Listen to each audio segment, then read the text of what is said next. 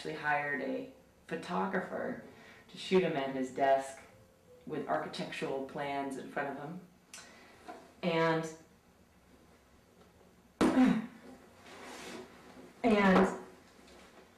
he, wearing a nice, smart, dark suit, he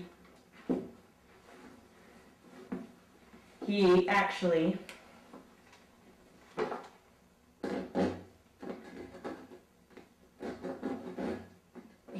looked kind of like a nice guy. And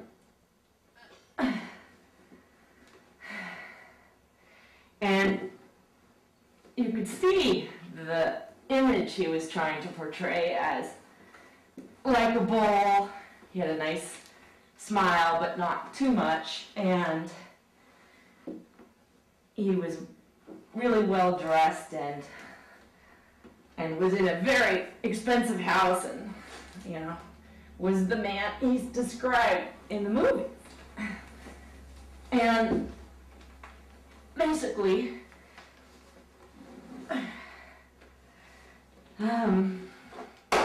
you felt sorry for him because he seemed like a parody of a successful man.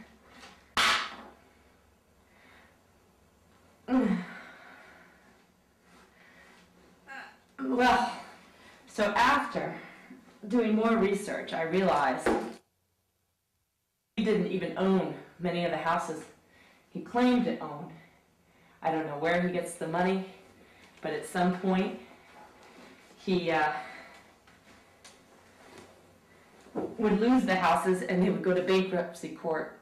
Almost 5 of the previous homes that I had recorded and documented were taken over by the bank.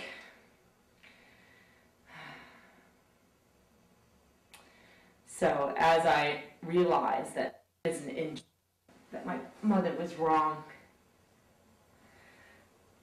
I was on a quest to find out where his current address is. It took me quite a while, many wrong directions. I finally found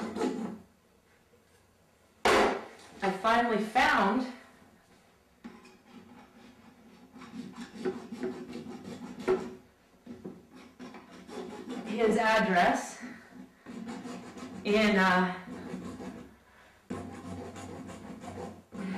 well, I shouldn't tell you. That I can't tell you. No, I can't. But I know where he lives now. And I go visit, or I should say, stay outside, close but not too close. And initially I hoped very much to meet him or to run into him, not to tell him I have his stuff, but just to, see what he's really like, because the astrological chart and the graphology report on his handwriting give me a vague idea, but a lot of people just don't feel that's very scientific. So I keep thinking there's got to be a way to get closer and to document the man and his belongings, and maybe that will give us some sort of answer to who he is.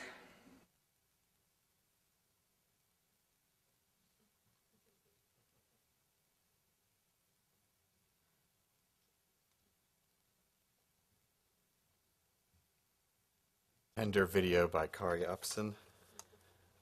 I think we've all been there. I can relate. So good evening, and welcome to the Billy Wilder Theater at the Hammer Museum. I'm James Bewley, Director of Public Programs and Education, and it's a pleasure to introduce tonight's program, a discussion with Hammer Project artists Kaari Upson and Thomas Lawson, Dean of the School of Art at CalArts. So we're going to get into it really quickly soon, but before I turn things over, I just want to remind you to please silence your cell phones, to turn off the election updates. I want to let you know that the emergency exits are indicated by the red exit lights at the rear of the theater. Very important. And I'd also like to encourage you to pick up a Hammer calendar on your way out. It's got a lot of the programs that we do here. They're all free, and you can help keep them free by becoming a member. So you can find out more information about that online or by sending some information. Well, you'd have to find out the information first and then send it in the mail. We'll see what happens. Send us a note, and we'll all figure out how to respond to senior staff. I hope you've spent some time in the installation by Kaari Upson that's down in our Hammer lobby gallery. It's up through the 17th of this month, and our guards smartly decided to leave it open after the talk tonight, so you can go visit it if you have not already. On to our speakers tonight. Kaari Upson was born in San Bernardino, California, and lives in Los Angeles. She studied at the New York Studio School and at CalArts, where she received her BFA in 2004 and her MFA in 2007. She has participated in exhibitions at High Energy Constructs in Los Angeles and 507 Rose in Venice, California, as well as numerous shows at the galleries at CalArts. Thomas Lawson works in many media, as diverse as the project he finds himself committed to. A beautiful sentence, by the way. It's incredibly dense. He has shown paintings at Metro Pictures in New York, Anthony Reynolds in London, and Rosamund Felsen galleries in Los Angeles. His work's also been included in group shows at the ICA Philadelphia, the Museum of Contemporary Art in Houston, and the Brooklyn Museum. He's created temporary public works in New York, New Haven, Glasgow, Newcastle, and Madrid, and proposed many, many others. His essays have appeared in such journals as Art Forum, Art in America, Flash Art, Frieze, and October. From 1979 until 1992, he, along with Susan Morgan, published and edited Real Life magazine, and a regular publication by and about younger artists interested in the relationship between art and life. Interesting. He's a recipient of numerous awards and has organized exhibitions around the world, as well as teaching at the School of Visual Arts and the Rhode Island School of Design. Finally, ladies and gentlemen, please join me in welcoming Kaari Upson and Thomas Lawson.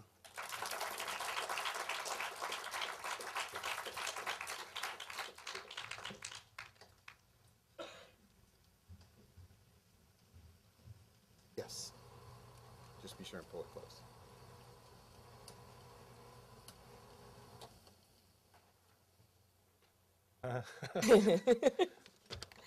We're a little intimidated by this setup. We think we're in a TV studio. It's I'm going to be Melvin Bragg, I think, on British late night talk show. He interviewed Tracy Emmons. The one where she was drunk. Yeah. Yeah. Miller didn't bring the scotch tonight. Where's Miller? There he is. There was a chance. I was actually going to start. The setup for this is I'm going to ask a few questions, and Kaari hopefully will keep talking. And you're welcome to ask questions at any time. And then, however that goes, we'll stop at some point and open it to your questions. I was going to start by asking, I'm kind of making some general remarks and asking about the overall setup, but I hadn't actually ever seen that video projected so large, which is kind of amazing. I mean, and you get the whole comedic effect much more on the big scale, I think. So I wanted to start by asking you about that. I mean, there you are, sort of very matter-of-factly discussing his finances, his real estate deals, his, your researches into his current abode, and all the time trying to pull his head off. And then once you get it far enough off, you start sawing it off. What's up with that?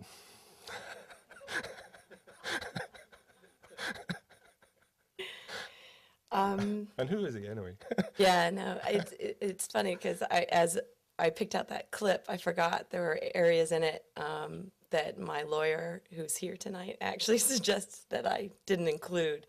So I was a little mortified about it, but I haven't actually taken the time to psychoanalyze myself, and because that actual video was being shot with a kind of rehearsed dialogue that I had done over and over. So by the time that I actually started shooting the video that you see here that was edited, it became this kind of banal, flat delivery of a do-it-yourself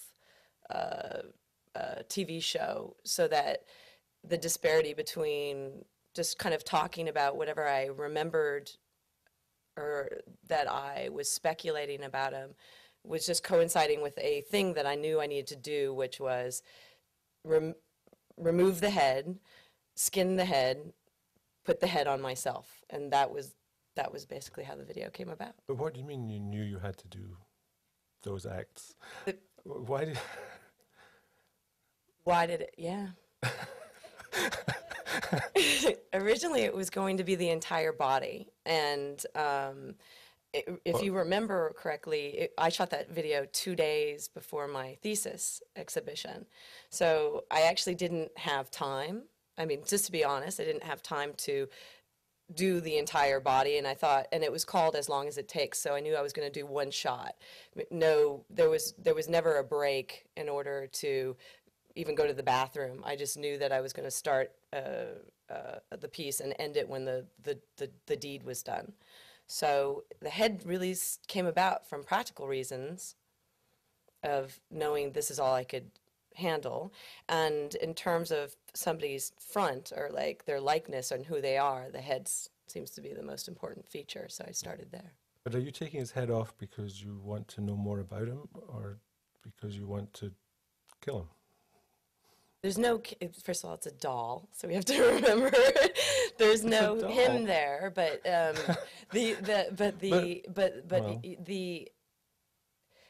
I think it was pointing in the new direction where it was the idea of becoming him or obliterating the space between me and him, and how would I go about doing that? It was one of the from peering from inside somebody's eyes. That's where it was leading to. I've got two questions. One, so was did you write the monologue? I mean, No. is it a written monologue? No, so It's just, it is rehearsed in the sense that I only knew what I knew about him, and I was wondering how long it would take before I had to almost start in the beginning and just repeat it. The original version of the video is about 2 hours long because I had told the story maybe 5 times, and it had changed, obviously, and I was interested in the changes in him, in the story, that even I started to create misinformation, or by the time I told something the 3rd time, it wasn't anywhere near what I said the first time. So it's a virtuoso performance, like something like the drawings, where you... What do you mean? I mean, that you just know how to do this somehow. I mean, in terms of the performance, you just... Yeah. Well, I think the only reason that I could even make that possible was the fact that it was private and I filmed myself. I don't know why that's so important to me, but no, I didn't know how to perform. Right. I mean, I'm curious about the intensity of the way, that you said you shot this over a short period of time, 2 days before. It was 2 days before. Right. And it seems like a lot of your production is in a similar... Yes, but I had thought about the video and written about it for probably a year prior to it. Like I had thought about it, and I had included it in my drawings that are all over the charts. So I had a vague idea of what was going to happen. So yeah, so you've been thinking about it for a year because you've been working on the project for about that. Exactly. Yeah. Let's go back to that. So what started the project? What's its beginning impetus, I guess? I actually thought, I knew that was going to be my thesis before I even started my MFA program at CalArts, because I had been sitting on the materials for a few years prior. So you've been thinking about it longer than the year then? Yeah.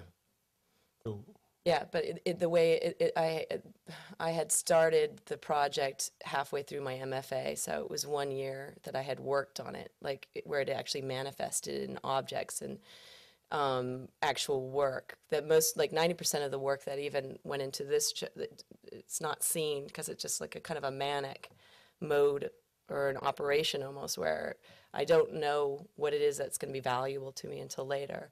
But yeah, the materials for this project I had actually I don't know how to say it, found a couple years prior and had been thinking about it. And I actually didn't know the starting point until I started walking around school. And I've mentioned this story a lot because it is pretty important. And I had 2 journals of his handwriting and his dreams and some fantasies he had and that were written from the 70s and the 80s and were very personal. And I had lost one of the books at CalArts. And that at that moment, I was pissed off, but then I realized that that was the actual beginning of the project because that gap of, it was endless amounts of gaps and how I was going to start making connections between these, different time periods and these snapshots from his childhood until where he's age. I mean, he's my father's age, so he's much older now, and how I was going to make the story develop started to rely on the gaps more than what I actually had. What do you think when you found this material? What? I mean, it's kind of weird, crappy material. So why did you think it was the material of an artwork? But it was everything I was ever interested in, and I think almost anybody would. It was snapshots. I mean, it's crappy material in the sense of it could have been anybody's story and anybody's kind of leftover belongings. I don't know how that happens where somebody leaves behind all of their personal items. And it kind of helped me even remain interested in the story because I kept imagining where he was and what would make somebody just leave and abandon their house like that.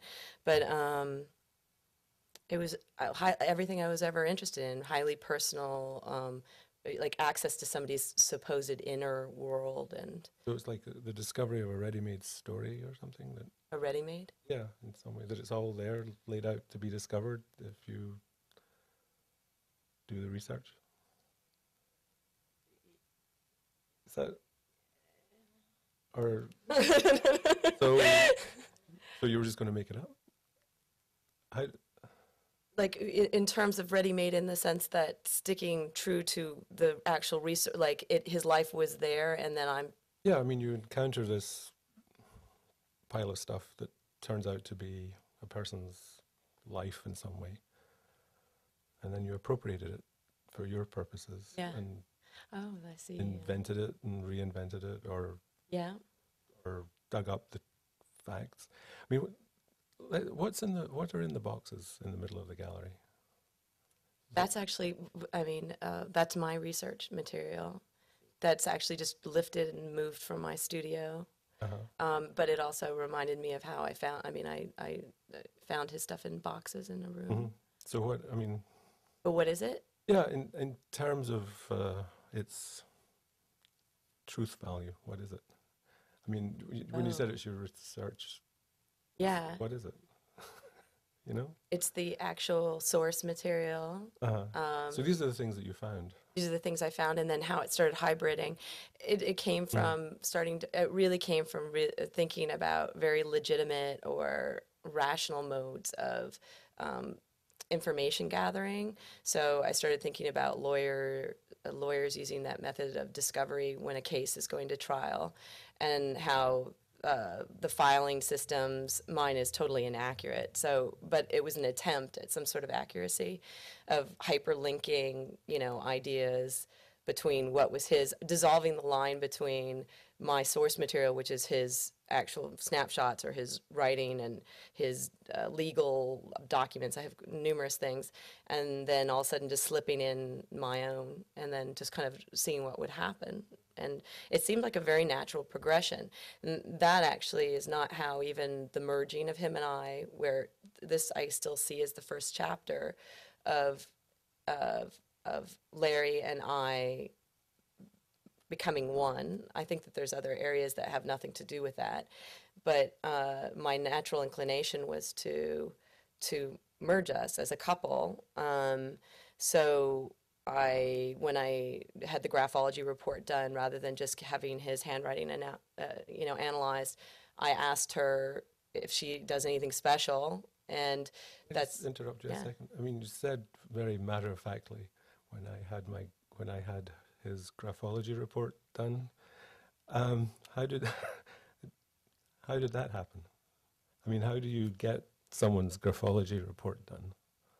Well, you mean practically? Yeah. Well, I mean, I it's- like think like anybody, you look for somebody who's good. Like, so I went to the library and I was going to do it myself, and then I realized the book was bigger than I could handle. So I called the woman who wrote the book, and she's court certified.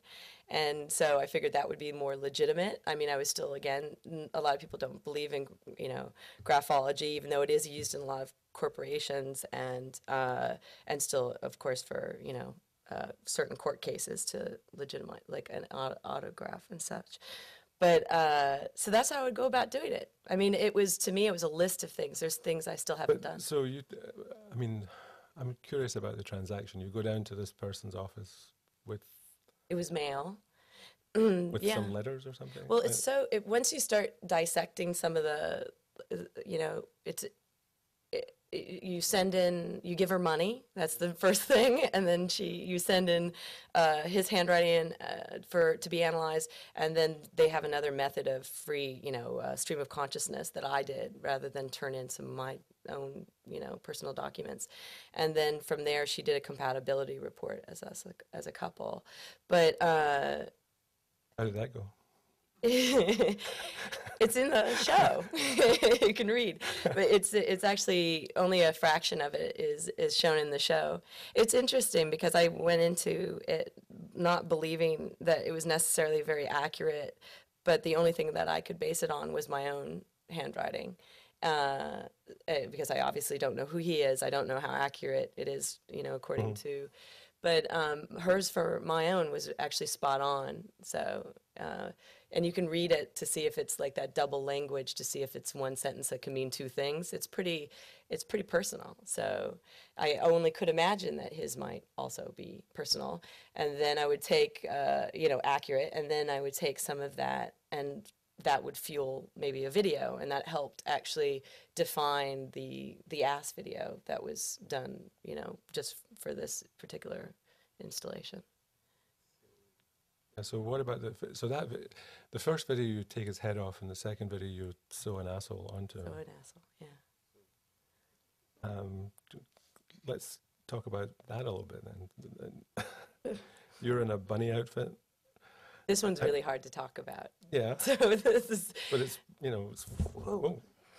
It makes me nervous even thinking about it. That video was done again, edited a few days before the show. I mean, I know what went into it, and I know what research kind of like fueled the dialogue for it, which was based. None of that dialogue was written, by me, or even came from some sort of stream of consciousness. It was all from the EST seminars that were popular in the 70s and the 80s, and Larry, my subject, was very into EST, and he was also, a lot of 70s and 80s kind of navel gazing, self-awareness, anything, yoga to, writing his dreams down for his therapist and things like that. So all of the language came straight from EST dialogue, from a real EST seminar. The ass, it just happened to correlate with the ass, which was another area that the graphology report said that he might actually have problems with. It's in the graphology report that he should go to a doctor and maybe get that checked out, and that The graphologist sends you to the proctologist? no, but it did mention that she feels as though there's an area in his body that, anyway, and he has a hard time, letting go of things. I don't mean it like that, but like so the video, the language, it just all started lining up.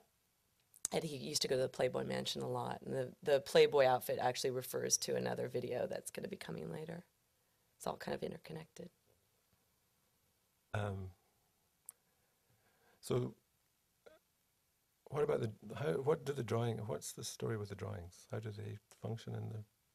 Which is, to me, they're the starting point. They've developed so much further, but to me it was just charting. It's how my notes work. they're always a little bit set up like a diagram, and I like all the information flattened in front of me. So there, I mean, you've got the boxes of raw data, more or less raw data, Yeah.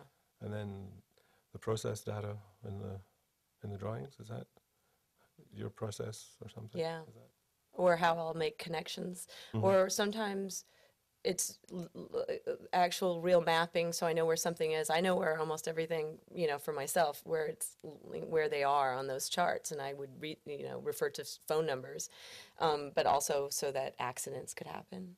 So accidental collisions when you work on larger sheets, and you'd write something down. All of a sudden, maybe there could be a connection between two things that wouldn't exist prior.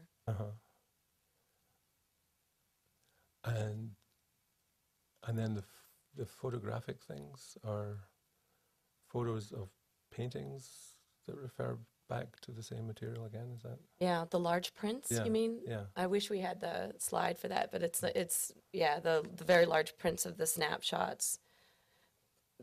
They are, I don't see, I can relate them to the drawings, but that's partly the way we laid out the installation.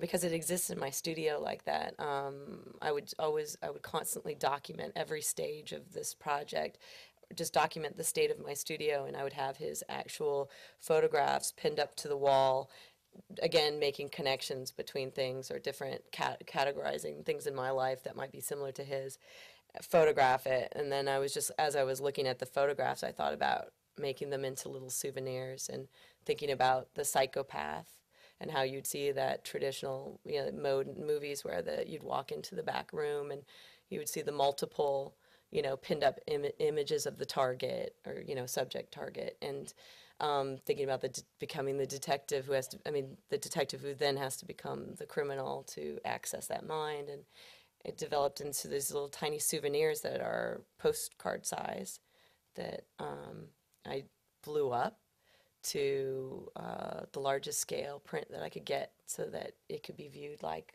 a... Was that like a forensic thing of... Because my fingerprints, that was really thinking about trying to get the viewer to view the painting as a document and look for some sort of traces. It was also because there's hair in it, and my own fingerprints are all throughout it. And I was thinking about Sickert, being accused of being Jack the Ripper for a while, where the woman who the detective bought the painting to try to find his DNA traces in it. So it's just like, it was a lot of intuition following it, but I felt as though the paintings need to be blown up and viewed in the idea that I was trying to compress all of this imagery with these tiny brushes, and then once they're blown up, everything's lost. I was no closer to seeing anything, and the filters kind of, to me, really exemplified the whole project, that no matter how much scoping, and how much looking I did, and how many times I tried to represent it, I was no closer to knowing anything truthful. What were you trying to know? Do you know? I mean, it's, you mentioned in that last answer, you said something about the sort of psycho-killer wall, and Michael Ned Holte in his Art Forum review said something about psycho-scholarship or something like that, which is a nice descriptive phrase. That was good, yeah.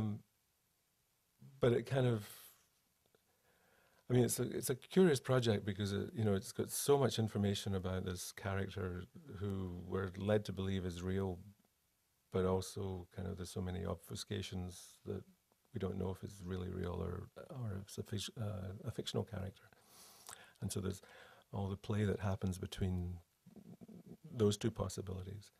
But what really, to me, becomes very apparent is the centrality of this artist crazy figure who is sort of determined to find the truth about this person and willing to go to these sort of extreme of sort of getting under his skin and finding out the graphology report or these other kinds. I mean, it's a lot of very extreme research and investigation, and it sort of teeters into some place where you don't quite know why. I mean, But don't know why that I'm after him. yeah. I mean, if it's really him that you're after, if it's something else that you're after, that he's a kind of an excuse for. Yeah. Yeah. What are you getting at? I don't know. I'm trying to trick you into saying something. Yeah, that's what I feel. I'm still in the belief that I'm at the heart of it, really trying not to understand him, but use him as it could be anybody again, as a starting point to see how far, because there's no all to know, but how far something can be researched. And there is some weird part of me that believes that I'm revealing maybe a real him that could even never be presented in reality. I don't know. Obviously, you know, as we've discussed, like there's a lot of autobiographical, like because there is no him I mean, it is an attempt at really, it's about like this investigation is about like the boundary between self and other. It is, and almost an attempt at, you know, trying to collapse it, or the impossibility of that.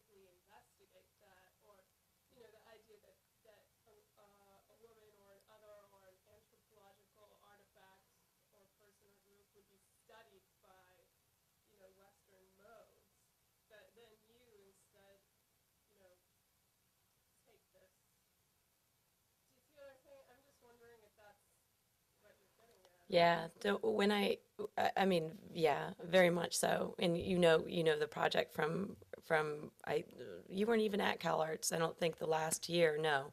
But you knew in the beginning stages when I was thinking about this, yeah, there was, it really started with, with, with,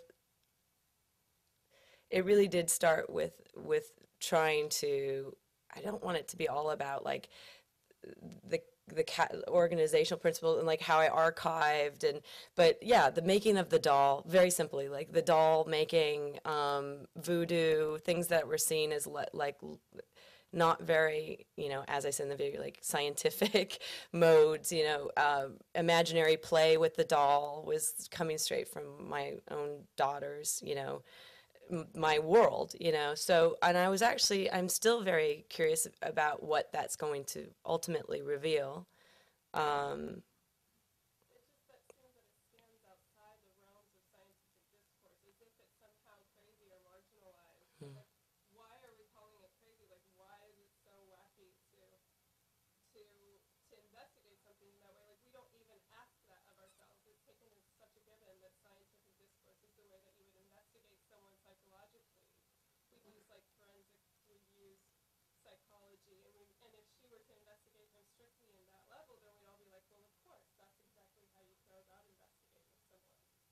the whole notion of investigating something is itself already in question, it seems like, in your work. And then it elucidates the idea that there is an unknowableness about human beings, that there is something there that we keep having to circle back on ourselves, which is what I think is so profound. Well, Nietzsche famously said there's no facts, only interpretations. So, Right. can you talk a little bit about, I mean, it's interesting because there's a really strong literary authorial impulse to distillation into what you're doing. And you're, for the receiver here, or the viewer, it's like, well, I'm getting this picture of this guy, right? But I'm also really just coming home with like, God, she's so obsessed over this guy. This compulsion, the drive to go here and go there. And it's like this double portrait that's obviously just hanging in the room, which is really interesting. And it's endless, right? It's just endless, you know. It's like one thing will lead to another. It's like rolling the ball on the floor instead of rolling it up the hill. Can you talk about that a little bit? In terms of the endlessness of it? You as an author, you're creating a Well, character and yeah. revealing yourself as a character within the work. Yeah, I'm stuck still what you were talking about in the beginning about facts, because the fact fiction,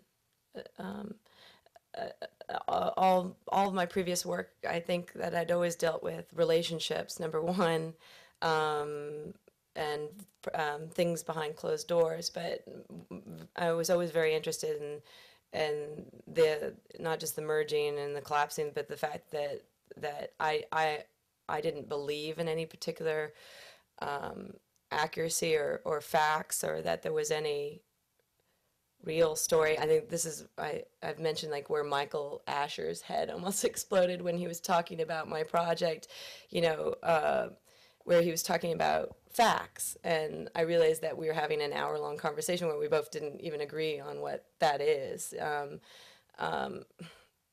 Trying to think of a good example within this project, but beside the fact of starting from a real place, or using again like Western rational techniques like of investigating, such as like actually photograph, I actually can't say that because it's illegal. I'm sorry. I just realized it.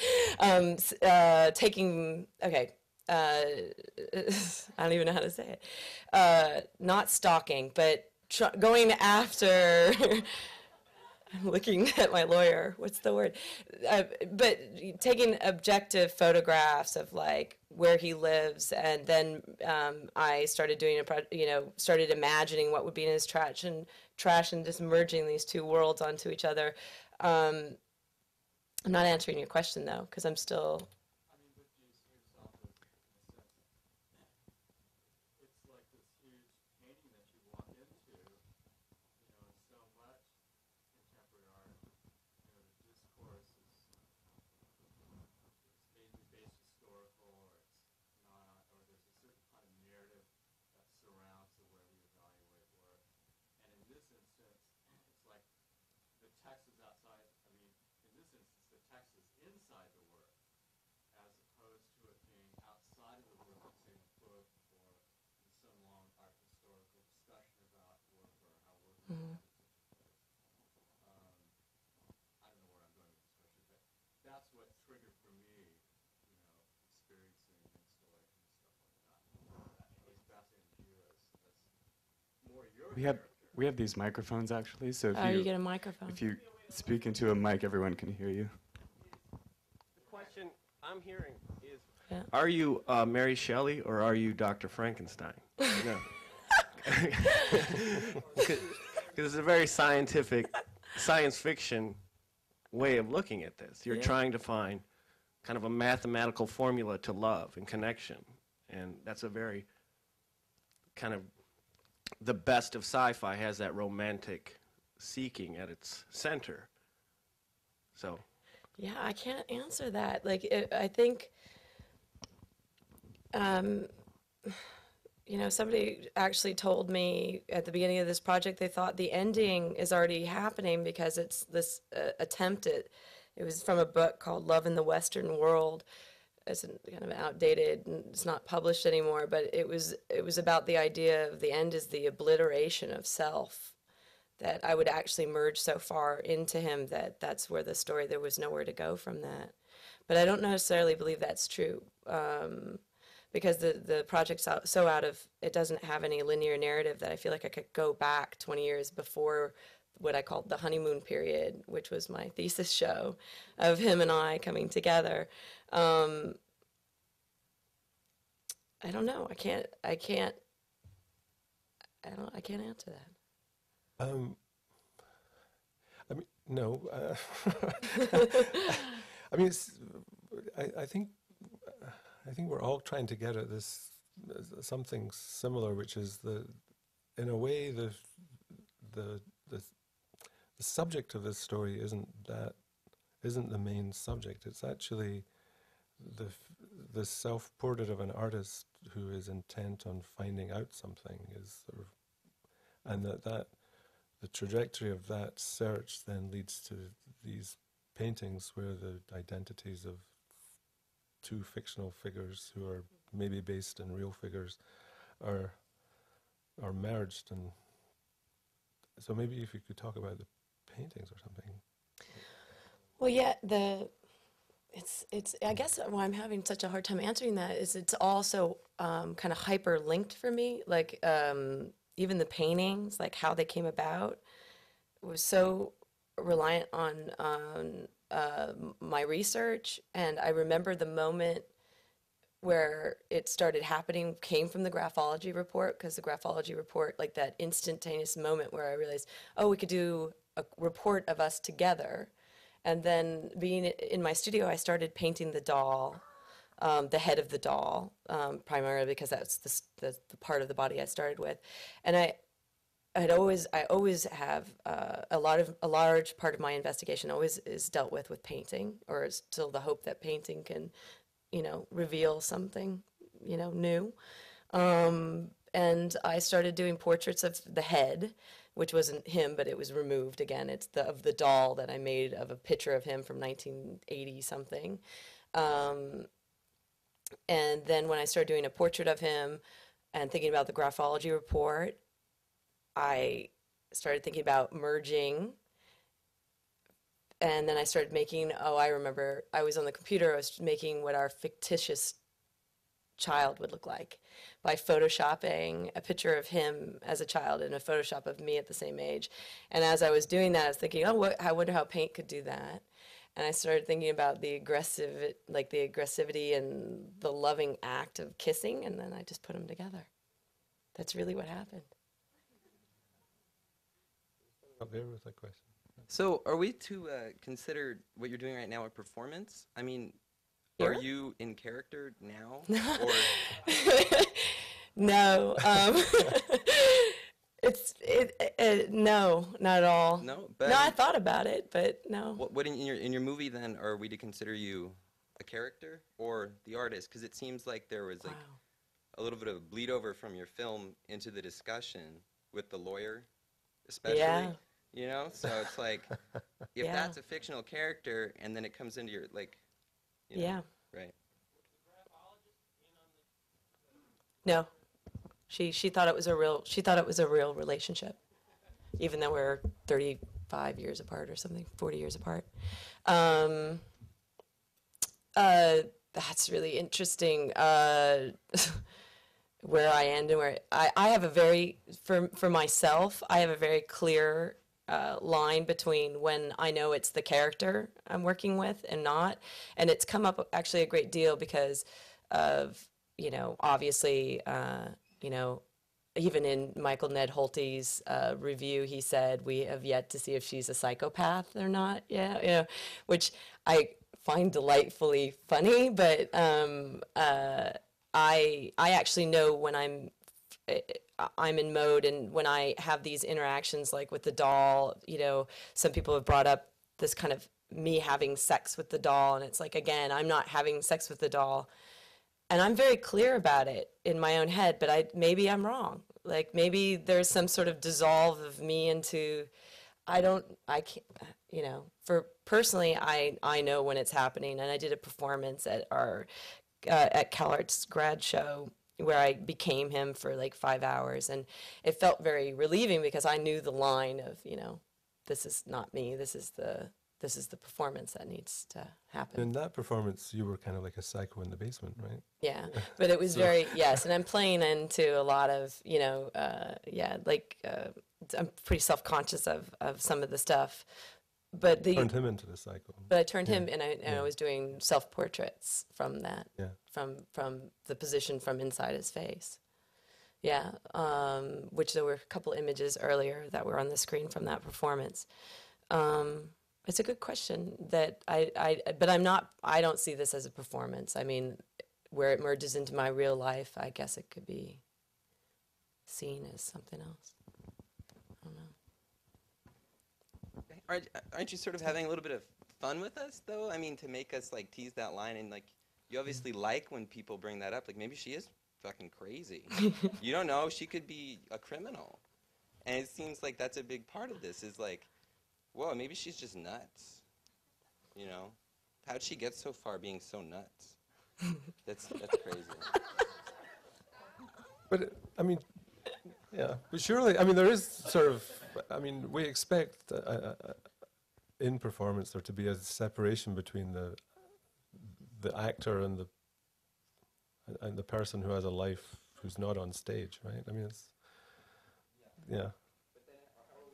I mean, this stage is a different kind of stage because it's a kind of intermediate between the performance space and life in some way. But so you can, yeah, she could be in performance mode tonight, but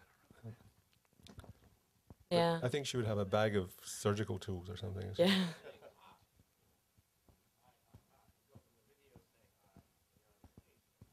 Oh, I do. Generally when I'm at home or when I'm looking at the video, I call it she, but that actually sounds more shit crazy actually than if I just say I. So I just skip that third person stuff.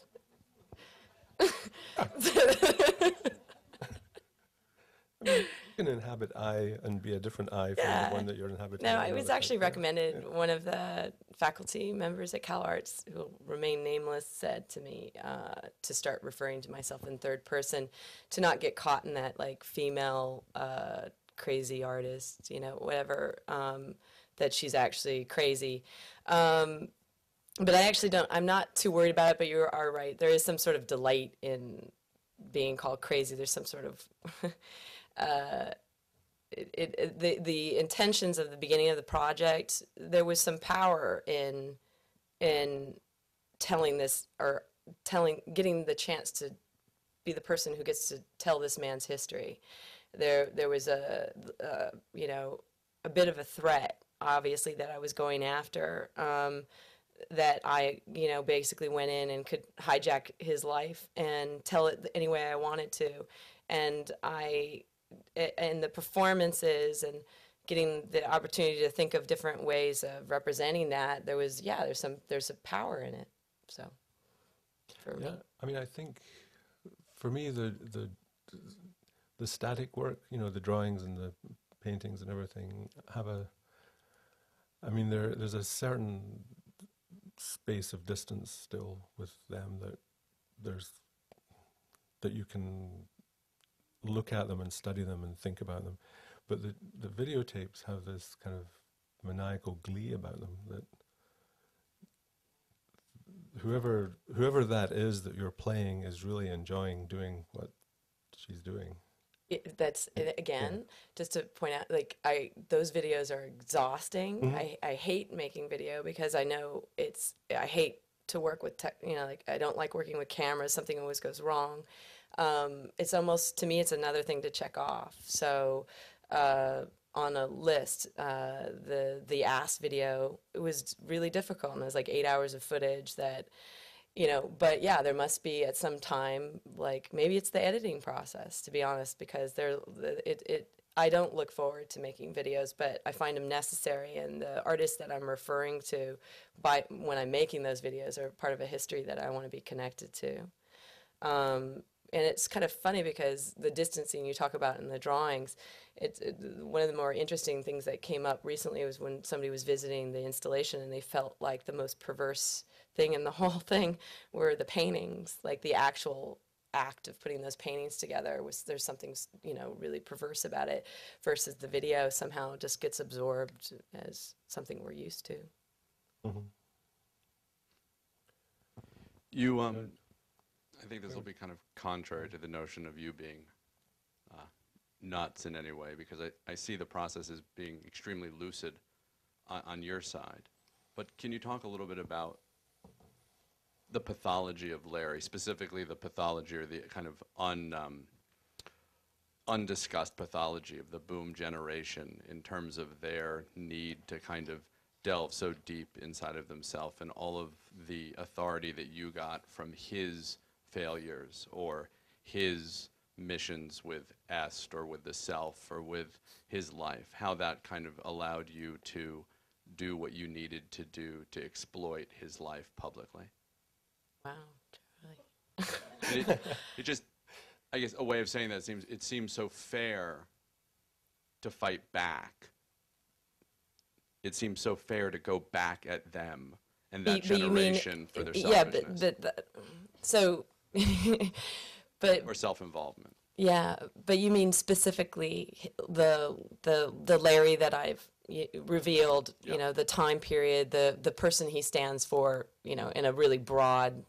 Yeah, and it's right to say that it's your peer Larry, right? Because it's the Larry that, if time could fold, would be roughly around your age. The one oddly enough, the one that I've worked with is, he'd be 10 years older, but he would be, I brought him into that gap between. Yeah, and he seemed to also, you know, that's not true. Yes, I did. I filtered through thousands of photographs, and I picked a very specific time period where he seemed to be at the top of his game.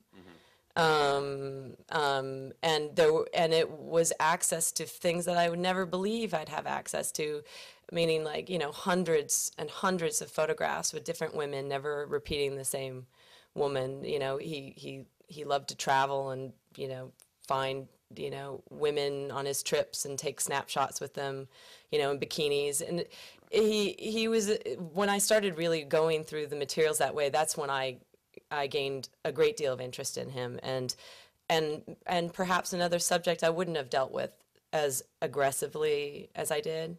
It'd be curious. There was another person's belongings within that house who was a woman who I've thought about maybe going on to work with her and seeing what unfolds or what happens when all three of us are together, or, you know. So I don't know. Did I answer your question? I don't know if I did. Yeah. Just Nope. the notion of kind of basically commenting on the idea of critiquing you instead of you critiquing him, which seems to be what is really at play, that the only way to get at the level of somebody that hedonistic and self-absorbed and destructive, both personally and communally with his, I mean, if the viewer knows his kind of failed investments in real estate, then there's a critique about something bigger than just him, and that the attitude of some group that's so selfish that they would kind of barrel through life in the manner that he did. It seems only fair that you could only become who you had to create to tear him apart. Kind of, sort of, I mean, Larry is such an asshole. The more you know about him, the more you're like, no, this guy truly is an asshole, and he, like... You with the microphone. Oh, sorry. And he, like, you know, embodies all the things that really, for me anyway, like, really make me angry. You know, he's this capitalist pig, he's a playboy, he's a womanizer, he's totally self-obsessed, you know, in the way of that sort of Bush generation of guys, not specifically men, but, you know, in his case, you know, and like his exploitation particularly of young women, of women of color. I mean, he's like such a bad guy that don't you want to just get back at him? Or no, because I actually wanted to be very aware of the fact that I'm more interested I'm curious then if this was at all, you know, successful, some of it, because I do want him to be seen as a pretty sympathetic character. I don't know what the point would be, just to say, yeah, he's a. If it was just that he's an asshole, then it ends there. It's like, great, he's, you know, the blue-eyed monster. He's a fucking asshole. You know, it's like there was nowhere to go with that. So maybe that was one of the initial, of course, reasons to kind of merge with him, because, you know, thinking about you know, many of my girlfriends who had that type of boyfriend, he wasn't very far off, but there was this like, oh, but you don't know what he's really like, you know. So to create that intimacy. Did you discover any kind of clues to, you know, Why? No, anything that would be ameliorating, you know, like some soulful little poems or songs that he'd written, or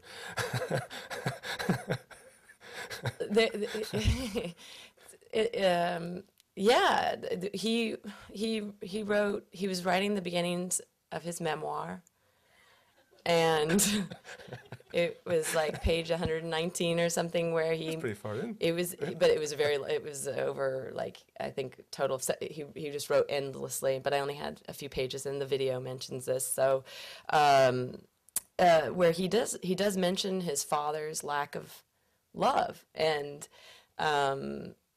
this was very interesting to me. Beside the lack, it was his father's lack of love and all the pressure he feels to be, you know, the man. No, the mother's not mentioned very often, and there's actually very few photos of her. But his parents were married. We could get into, like, yeah, like, thinking about. It just reminds me of when I was making this video. One of the issues, of the legal issues surrounding it, wasn't so much that the facts. I was removing a lot of the facts from the video so I wouldn't get sued, and I kept thinking, you know, I could leave all the speculation in, such as, you know, in the video I mentioned, I don't think his father loved him enough, and that maybe his mother wasn't around. Like, there were a lot of just total speculation. It came from nowhere other than reading a few excerpts from his memoirs. And I realized, you know, after talking to the lawyer, that was actually the trigger point. That was actually, could get me in much more trouble, is like speculating on, you know, why he is the way he is, versus just telling the quote, you know, the data of like where he's born and what his parents' names are. You know, so I don't know. What part do you think moral and ethics play in the artist's role, like, or in your own? What are your own morals or ethics in relationship to art, or how do you think about the artist, like, and their relationship to morals and ethics?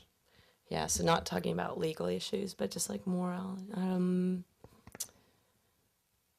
Aaron, that is a great question. I had stayed within the lines of the law, and to the best of my knowledge at all times. Like, even when I was saying the word stalking before, I researched the shit out of it before I really crossed the line, and there are lines in it. But I was constantly, so though I might have avoided legal things, like by taking out excerpts from the video and things like that, I was still left at home thinking about, you know, moral issues. I felt like it was very important in this project to not overthink that. I don't know. I have my own gauge of like how far I'll go. I think I could go further and still be within the lines of legal issues.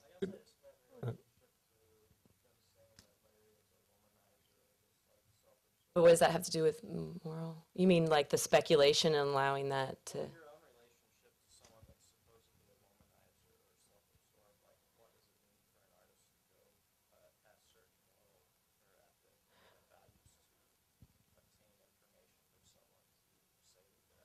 But you mean like that you might have utilized the fact that he could be, which is just again subjective, an asshole, that I would cross a line with him, whereas another subject, if I didn't have that fuel, I wouldn't do that. And that's where where it started talking about fact and fiction. I rely so much on this quote fact, you know, whatever this starting point, or these concrete. So you need these sort of issues of factuality and legality and so on as something to The butt up framework. against or Oh, I framework or thought it was something? really interesting to let legal issues guide my form for a while. I thought that was really interesting. And to see what would start coming of that. I mean, that's something artists a lot of times avoid. It's like, oh, fuck that, I'm going to do what I want. And I'm going to legitimize it by calling it art. You know, I actually thought that could be really interesting. Well, let's see what that will actually, how that'll change how it's manifested. It says that you've never met the guy. That's right. Yeah, no, I've actually never seen him physically in real life. Has he seen this? I hope not. I mean, as the Is he here tonight? I mean, I really doesn't hope it seem likely that he will eventually? And how would that affect you? I'm not the guy. It would be. Yeah, you look a little like. I'm not an asshole. I don't know. I can't answer that because because that would get me in trouble. Like to start saying what would happen to me. I don't know. I don't want to make it come true. I don't know. He is not. It seems like it's such a small world. It seems so unlikely that with 200 of us here, if he lived in LA and all these, it seems like certainly possible or even likely that it's going to make its way back to him somehow.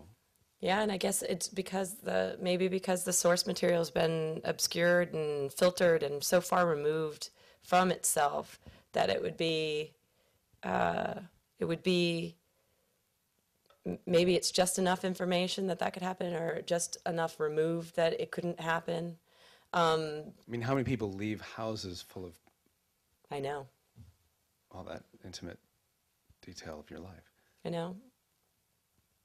And it was a consideration that originally that my hometown wouldn't be revealed, and but at the same time, you know, I when I was making the work, it was so not about him the way it's actually, you know, it's manifested in something that's so far removed. I don't know if he'd recognize himself. It'd be really interesting. You know, I've thought about it a million times, but then I started realizing to actually meet him would be counter the point. It really has nothing to do with him. I think it has to do with the investigation.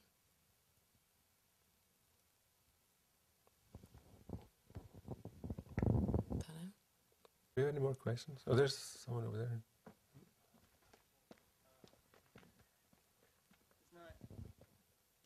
It's not really, I don't know, it's really a question. Isn't the fact that he's an asshole kind of a giant gift, like, to your art practice? Because we got a box of stuff by a guy who just drew airplanes, you know, at school, and there's great drawings of airplanes, but I'm not going to build my art practice around it. I think that it could have been somebody who also left, you know, thousands of personal photos and their journals. I mean, what was the gift really was the fact that somebody was so self-reflective, like that they took the time to write down their dreams, and I think I could have started from a point without him being an asshole. I do, just if I had that access to that personal stuff. No, I actually, again, I have to say, I have gotten to know the version of him that I know so well that I have feelings of like good toward him. So he could be perceived as an asshole to many, and I could have even portrayed him as an asshole, more of an asshole than he is, or less. It depends, but I don't. I think we have time for one more. There's someone at the very back there. Would it matter if you had, in fact, fabricated some of the source material to fit the character that you wanted? I mean, or how do we know that you didn't? Yeah, I don't think it matters because again, it's so. I'm definitely not bringing forward this project as some sort of mode of finding truth. So it doesn't, you know, if I decided that something needed to be fabricated in order to work with it, then I would fabricate it. Right. So you sort of have free reign to create your ideal guy to obsess about negatively. Mm-hmm. Yeah. Exactly. Yeah.